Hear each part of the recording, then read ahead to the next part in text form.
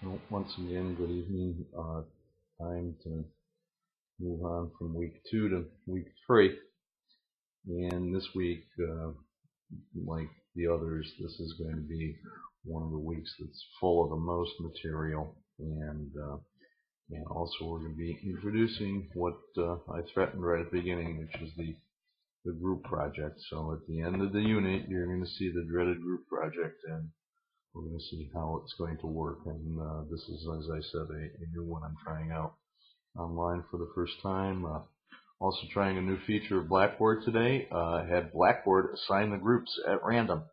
So when you check into the groups tab under Tools, I believe it is on your menu bar on the computer, you should see you've been placed in a group. And blame Blackboard. They did it.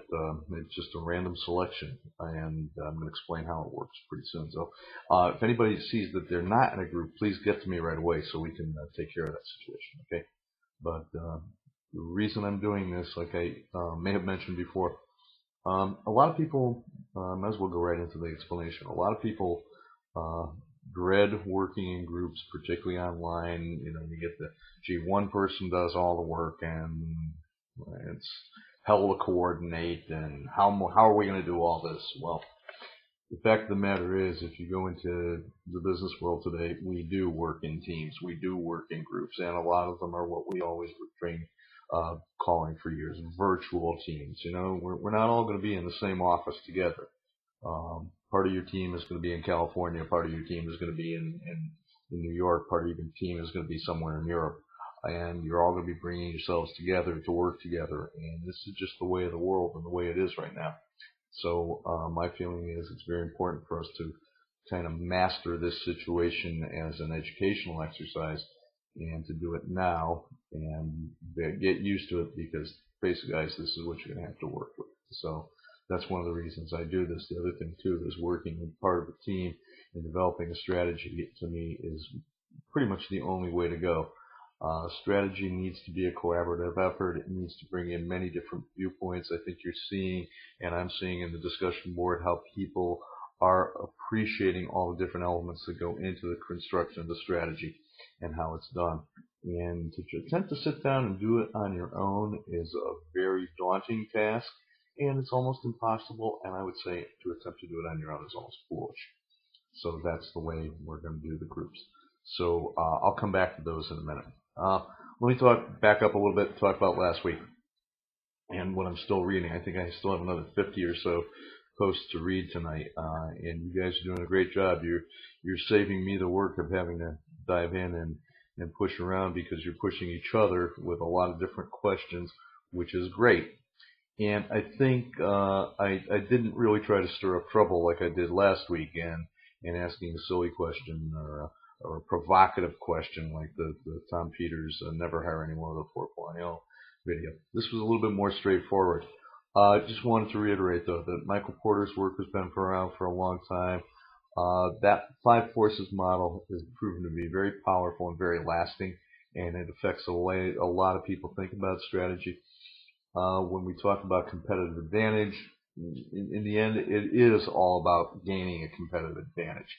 But what I was trying to accomplish, and apparently it seems as we did accomplish that, is to get people looking at the differences and similarities of what's going on outside your company, what's going on inside your company. Is it the chicken or the egg, though? Does the outside factors drive what your strengths and capabilities are? Do your strengths and capabilities drive your responses to the outside factors? Is it a combination of both? A lot of things to think about. And several of you have addressed this directly in your posts, where you said, you know, there really is no wrong or right answer. It depends on the situation. It depends on your company, where you want to go, how you want to get there. So what are we going to look at this week? This week's going to be a little different. I wanted to just give you a little tour. This week in Unit 3, let me look over here to make sure I don't leave anything out. I'm going to start you off with a video from John Kotter at the Harvard Business School about the importance of urgency. When do we need to do things? When is it important to do things? I think the title is self-explanatory, but really listen to Kotter as you start thinking about what you're going to be doing here, which is developing a strategy. How's it doing? Next, I want to bring you to a gentleman by the name of John Gertzema. It's a talk he gave right in, a year or two ago, as we were sort of coming out of the real shock of the last recession. And there are those economists who argue that it's not quite over yet. And I think anybody who's been out there looking for a job would argue the same. It's not quite over yet.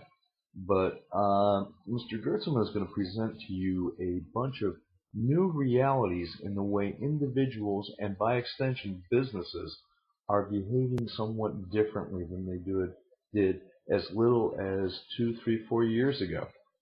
And I think you're going to find that very interesting.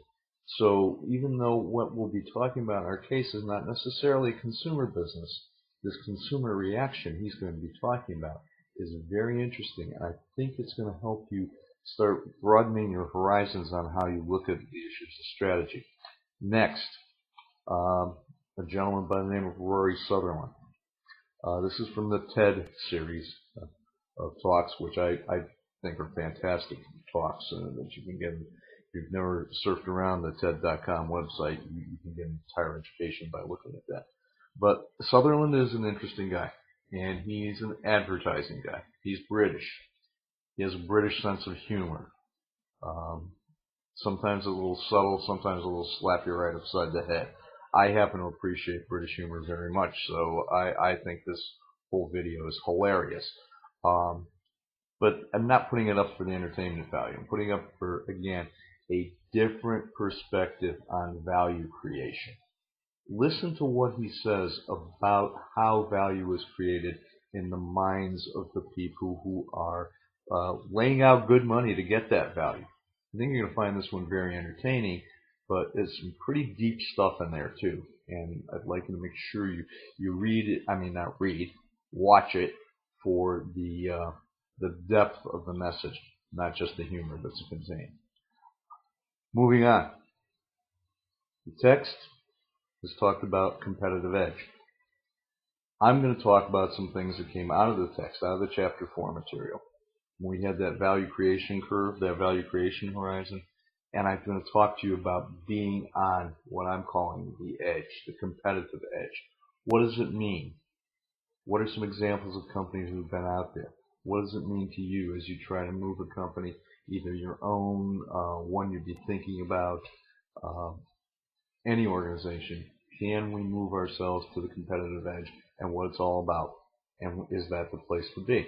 So naturally, the discussion board that follows is going to be all about being on the edge. Is that the place to be?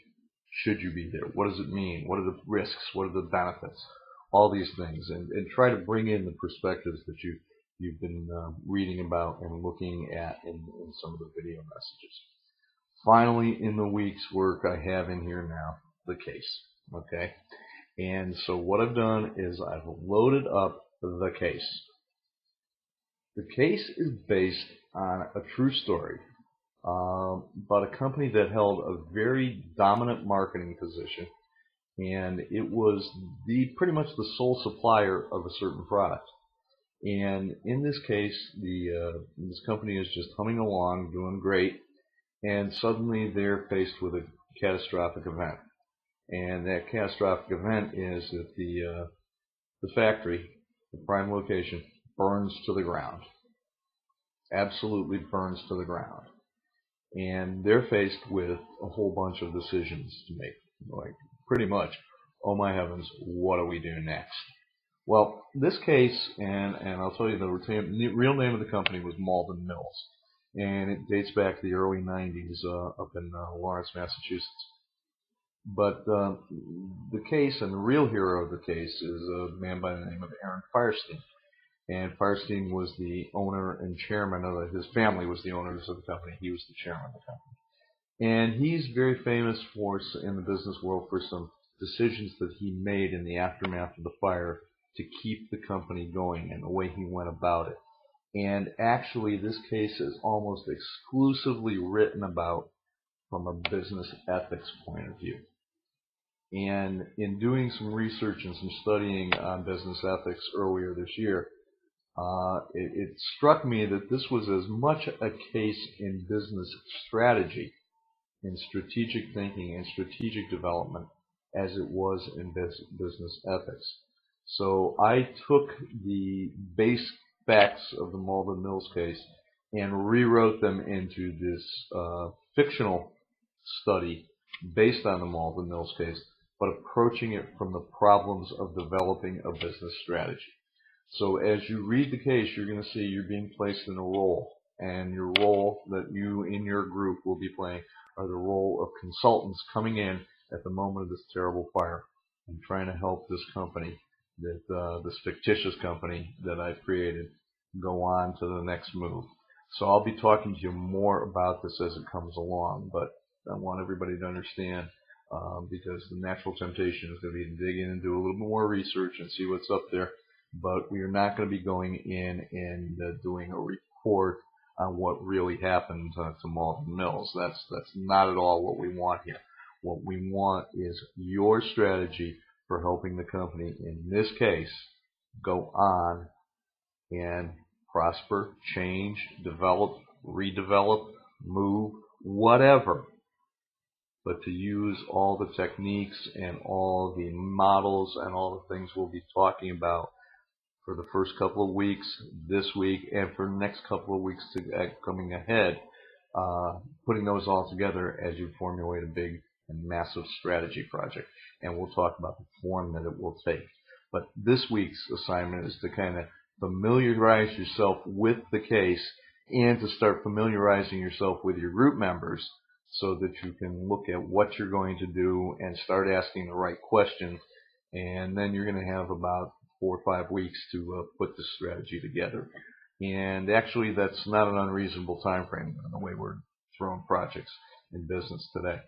The other reason I'm doing it the way I'm doing it, by the way, is I'm throwing this project at you because I'm trying to simulate the business activity. And you know what happens, all of you guys particular who are working or in the military or wherever, you know what? You don't get to pick which problem you work on, do you? Your boss comes in and says, you know, Bill, here it is. Here's your problem for today. And you may think that this is the stupidest, most ridiculous thing you've ever saw.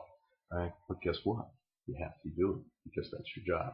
Well, it'll be interesting to see what you think about this case. But I'm telling you, you have to do it. And that's what's going on here. That's the simulation aspect of the whole deal. So I'm sure there will be a ton of questions, and I'll be ready to answer them for you. I hope if you do have any questions, please send them to me or post them. Let me know if that random selection tool worked and that we got some effective groups to put together. Take a look at the material, the discussion board. Once again, I really want to compliment this group. It's been fantastic. Really like it. I tried to get the first weeks. I'll try to be a little faster this week on getting the grades now that graduations and everything are over. And I do try to put in a comment with every week's grade so that you have a really good feel of how you're doing and how things are going. Please don't hesitate to ask me any questions. Email is probably the best way. I'm not quite in the office as much as I thought I might be, but we're going to go on from there. Okay.